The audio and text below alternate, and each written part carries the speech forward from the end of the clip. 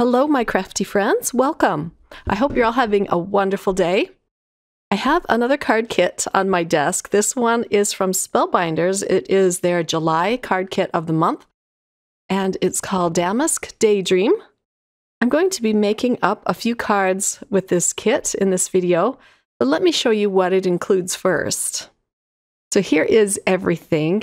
This sheet tells you what's included, and then on the flip side, it shows you how to use the dies that you get in every single kit. I love the dies this time. I'll show them to you in just a minute. Here's the stamp set. Lots of pretty florals. I love it when stamps have flower images in them. Here's the pack of die-cut shapes. I'll give you a closer look at these in just a minute. You get some 3D butterflies. These are really pretty because the wings are covered with acetate. And then here are the dies. I'm going to lay these out and give you a close-up look at these. So it creates a beautiful floral frame. So with the largest die, you can cut that out twice and make a frame. And then it also coordinates with the stamp set. So it cuts out the flower with the stem. And it cuts out one of the sentiments, the sentiment that says hello. I love it when it has coordinating dies.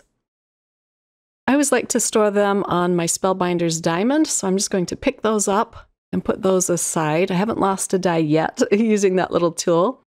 You get some beautiful clear gems and some sentiment stickers. You also get some chipboard stickers. This pack also includes some really pretty sentiments. I like that one at the top there. Here's some adhesive. You get double-sided tape as well as some foam squares. I love that they give you envelopes and card bases. You get 10 of each. It just makes creating cards so quick and easy with the pre-made card bases. Let's open up the pattern paper. I always love their pattern paper. It's a lightweight paper, perfect for layering. And you get 2 of each design. I'll start at the back and just flip through these for you. So I had to look up damask, and it's a fabric that they created back in the Middle Ages from Damascus or Syria. I had a vague idea what it was, but I had to figure out even how to say it. I wasn't sure how to pronounce that properly. But here are all of the pretty patterns. And then for the cardstock, I loved it this time. You get a dark shade of purple, as well as a light shade. You get dark pink and light pink. And the same with the greens, a dark and a light.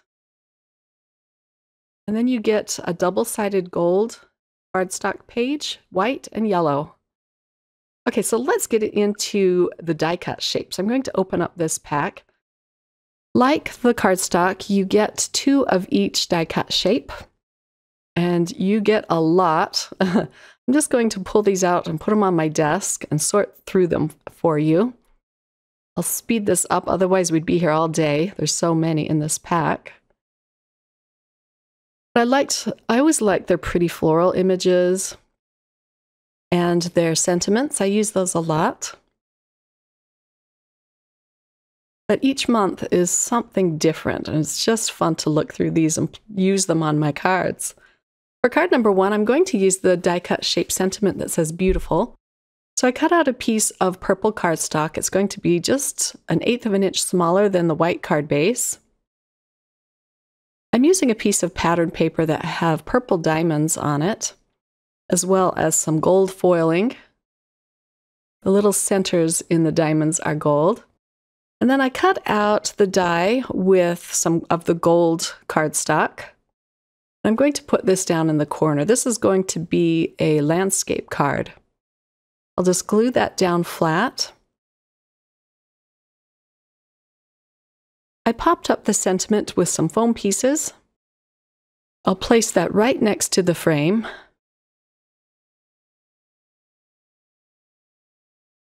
I pulled out some leaves and a flower from the die-cut shapes.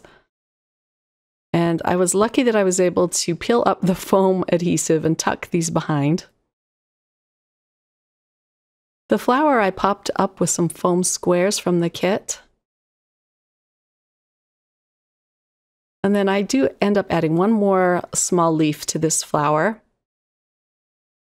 But very simple and easy, but I love how it turned out. Here's a close-up look.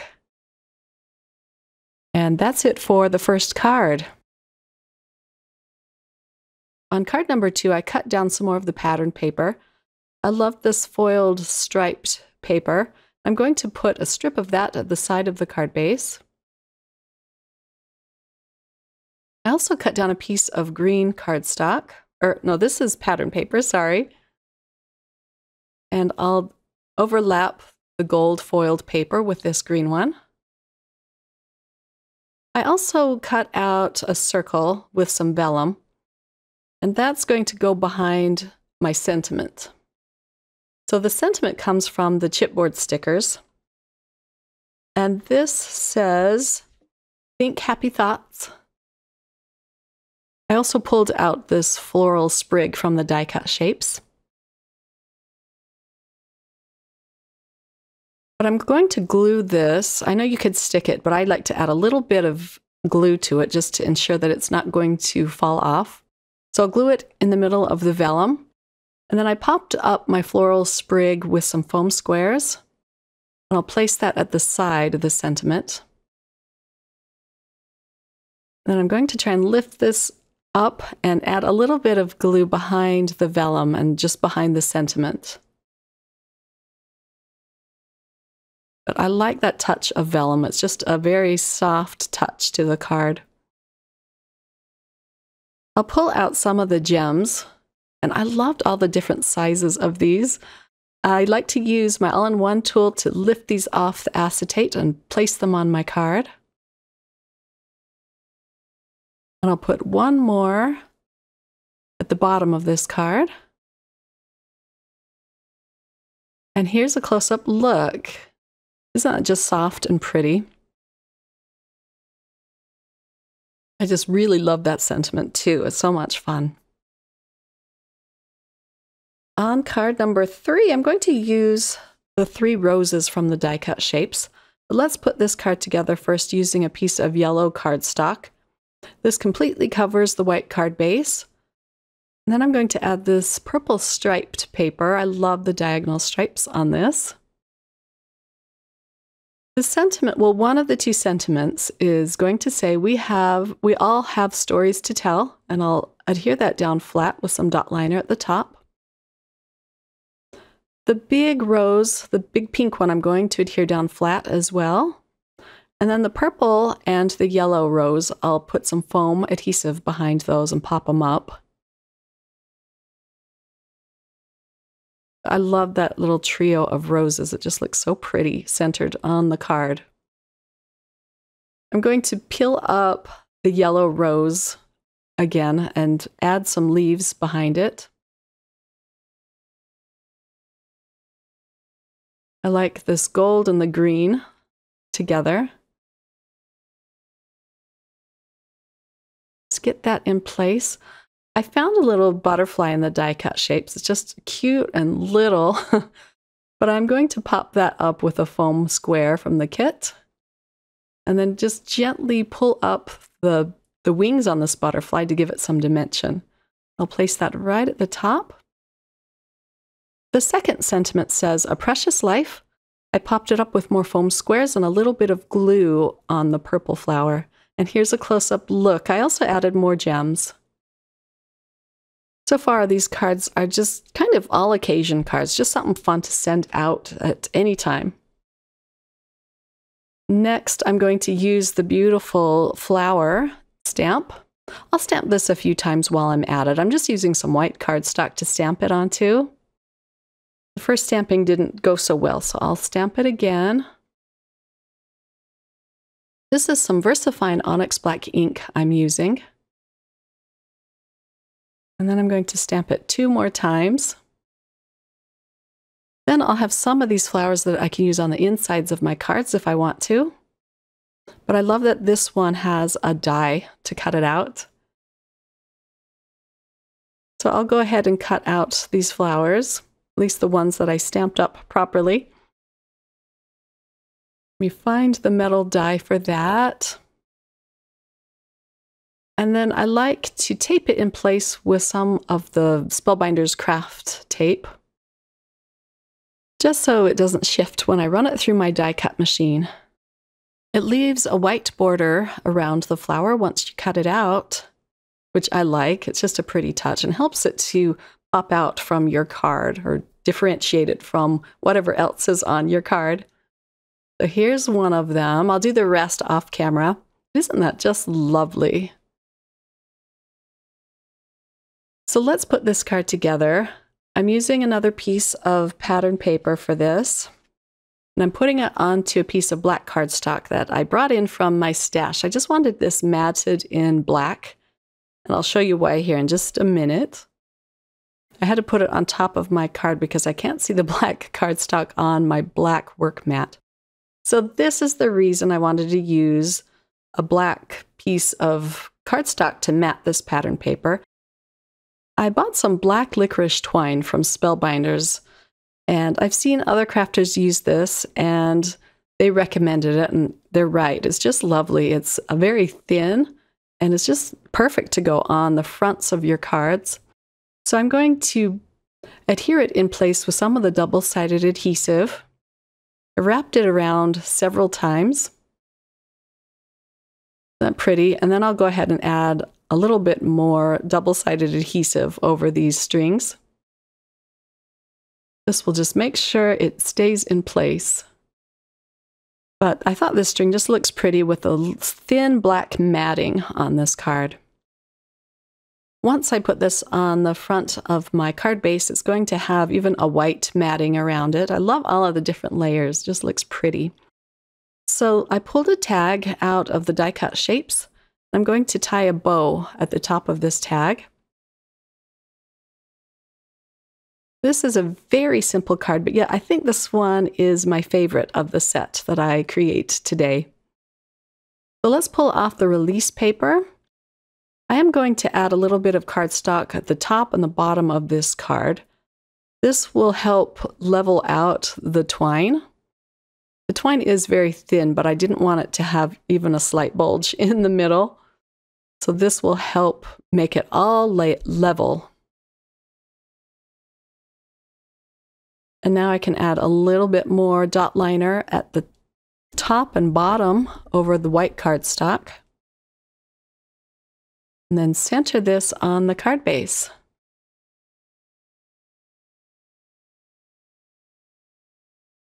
Next, I'm going to do something a little different. I'm going to add, well, I'm adding the dot liner behind the tag, which isn't different at all, but I'm going to tuck it in the strings, the twine strings here, and I just think that looks so cute. The flower I popped up with some foam adhesive, and I'll place that on the tag. Isn't that cute? For the sentiment, I'm going to stamp out the hello and use the coordinating die for that. I'll stamp another one out while I'm at it. So let's tape this die in place. I love these coordinating dies. They are fabulous. They make it so easy. And again, it'll give you a white border around it. But let's just tape this in place. Then I'll take it off camera and cut it out. I'll put a little bit of glue behind this to attach it to the top of the tag. Next, I'm going to use the little heart from this sticker pack to put down at the bottom of the tag. I'm going to add a little bit of glue behind it just in case. But I like the little touches of gold on this card, on the tag and this heart. And then I decided it needed just a hint of color, just a touch. So I bring in a green zig brush pen. And I don't color the whole thing in, just little bits here and there. And then for the flowers, I'm just putting down pink in the shadows and just kind of flicking that up. And it just needed a little bit of color. I like it much better now. It's hard for me to leave floral images just black and white. I just always want to color them in. But here's a close-up at this card. I really like that black licorice twine. It's fun to play with. Moving on, we're going to create another floral card using a pretty frame this time. So I used some Spellbinders circle dies to cut out that circle frame. I'm going to adhere it to the inside of a piece of pattern paper using some dot liner. So I'll attach that on the inside. I cut out a lot of footage here because I did fuss with this a lot trying to get it centered, but here it is. I also put down some Arteza foam tape, completely covering the cardstock so that it gave it some stability. Otherwise, it's just too thin and it would sag. Now I'm going to attempt to center this on my white card base. I don't do a perfect job, and I debated whether pulling it up, but I didn't. I knew I would have ripped it. So I'm just going to keep going on. I pulled out more die-cut shape flowers, and I'm going to attach some of the pretty leaves to these flowers. I'm using some of Spellbinders Barely Art Precision Glue. I love this stuff. I'll add one more green leaf at the bottom. The sentiment I'm going to mat with some green cardstock and pop it up with some foam strips and put that under the window. And then I decide to pop up the flowers with some foam squares. Once I use all of the foam squares, I cut up the actual foam piece and use that. So this stuff goes a long way. To add a trio to my little scene, I used a gold dragonfly. And then I had to bring in some of the gems. I used the largest one down at the bottom, and then 2 different sizes inside the window.